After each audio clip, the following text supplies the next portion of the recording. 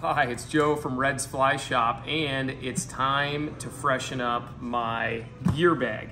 This is the Fishpond Cutbank gear bag. This is the new one that I'm moving into, and I get to sort it all out and play house.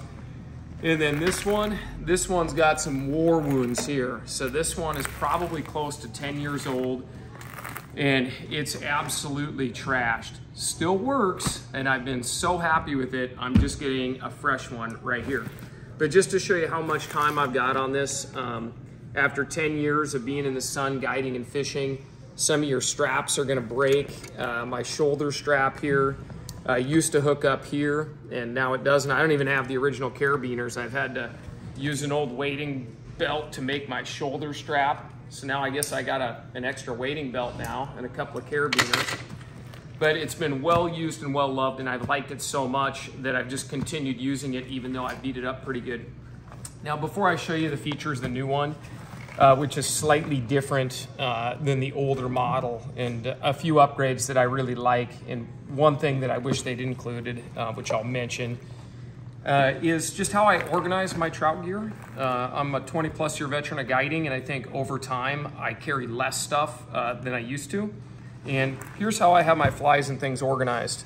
I have all my boxes that are seasonal right here, and I tend to like these smaller boxes so that I can slide these out, and I've got them labeled with a label maker so I can just reach in and don't make a mess of things. Here, I'll just let you get that in focus. And these are the tacky boxes, the tacky OG boxes. But I like those because I can take them out and I can put them in my wading kit really easily. And then those boxes will change a little bit seasonally. No matter whether you're a boat owner, a guide, just a wade fisherman, I think it's important for all of your gear to have one home base so that your reels and your spare spools and your sink tips, even extra fly lines that are in the box, can live in a bag like this, and you protect your investment by being organized. If your garage looks anything like mine, that's where things go to get lost and die. So having a good bag is important. In the middle here is just kind of my tippet and my small items. My lanyard comes in and out of there, so when I'm done at the end of the day, I can just drop my lanyard in the center. And my tippet, depending on what I'm doing, if I'm going wade fishing and I need a couple sizes, I can just break them off, and that might go into my wading bag. And then things like little fly pucks. These are those Fishpond fly pucks. Just my things that are day use of, that I might not get my flies out and put them all back in my boxes. I just drop those in the center. And then other small quick access items. I try not to bury too many things deep inside pockets, but I'll have some floating or some cider materials like that, or miscellaneous indicators will live in there, and that's just kind of my center area. And I try to leave space because I like to have my extra reels. I'm a big fan of breaking my rods down at the beginning and end of each fishing day, and so I keep my reels that I'm constantly using in this bag. You probably don't own as much gear as I do. Nobody should. So chances are all of your reels will probably fit in here for the average angler, but it helps you stay very organized. And then I've got this bag on top, and this is kind of where my extra stuff goes. Might have a little first aid kit in here. I've got any licenses that are for floating, split shot and nail knot tools, tapered leaders, and things I don't need to get to quickly while I'm fishing. Now inside, I promised myself I would share a couple of things that I think are really important to me to have in my kit bag as I look through here. And there are a couple of things that jump out at me. One is an indicator comb. If you're gonna be using yarn indicators, I can't tell you how important that is. And yarn indicators, I build a lot of my own, kind of New Zealand style. Not everybody needs to do that, but if you have yarn indicators, phone's ringing off the hook in here. If you have yarn indicators like these loon tip toppers, the comb does wonders for that. It floats like a feather. It casts amazing because the weight is at the end of the line rather than having multiple weights like your thingamabob or your airlock and then a big fly and a small fly. With yarn, all the weights at the end, the accuracy and casting efficiency you get is immense. The other thing I told myself I would share is tippet rings. If you haven't started to get into using tippet rings, absolutely get a few packages of tippet rings in both the small and the large size, and I think that makes rigging for multiple fly setups or indicator setups or tight line nymphing just a breeze. So those are a few of the things that when I move over, I'll smile that I've got those. So the old bag, I'm incredibly still waterproof. Let's take a look at the bottom here, Eric.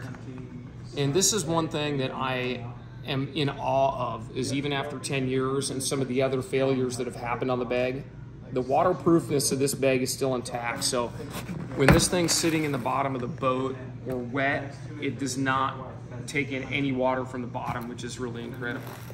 So that size of bag is appropriate for me. Now let's look at the new bag and a couple of things when it's empty that you can see that I really like about it. One is, let's look right inside here, let me tip it up, is the fact that I can remove these pockets is pretty cool. So theoretically, if I had tools or things that needed to go into my wade fishing pack, I could just tear this out and put it right in my wade fishing bag, just like that right there. And I can put that back in. And the same goes for my top pack. If I wanted to grab this and move it to my backpack or a sling pack or something like that, I could just take that whole unit right there, and that works pretty good, just Velcros right in. One thing I wish is I would prefer if I had the option of another pocket over here on the other side. The older model had smaller pockets, and they had one on each side, but I'll make that adjustment. So another feature of this is these dividers can be moved and you can tailor fit your fly boxes. So you saw in my old one, my fly boxes really neatly fit nice and tight so they didn't twist, turn, flip upside down. I'll adjust these dividers to get to just the right size one.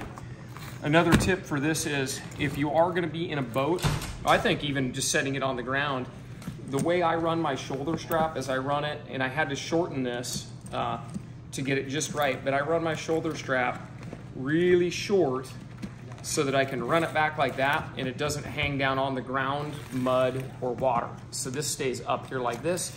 Then when I go to grab my bag, I can just roll that shoulder strap up like this and I can carry it. If I want to throw it over my shoulder, I just lengthen it out. But what I found is when it's lengthened out for like shoulder carrying, this flops over and gets down in the kind of the dirt and the mud and the water. So probably need to make it just a hair longer. I will attach a few things on the front. Things like my Leatherman. I used this a couple times this last year to bail myself out, fixing oars and fixing parts on my boat and even a fly reel. So I think a Leatherman's kind of handy. And I just keep that right on the outside so that I can remember that I have it, because I only use it a couple of times a year, it seems like, but that always has to go with me. There would be lots to unpack here if we went through everything that I carry in my kit bag, but I think you need to get one for yourself and kind of make it your own. And my choice, again, even after having this one for a long time, I did get a little itchy thinking I wanted to try something else. But when it really came down to it, I wanted the Fishpond. I really like it, and in addition, there is a patch for flies on the top. I try not to get in the habit of letting flies stay there too long, because that's where flies go to die. But that's my review of the Fishpond Cutbank gear bag.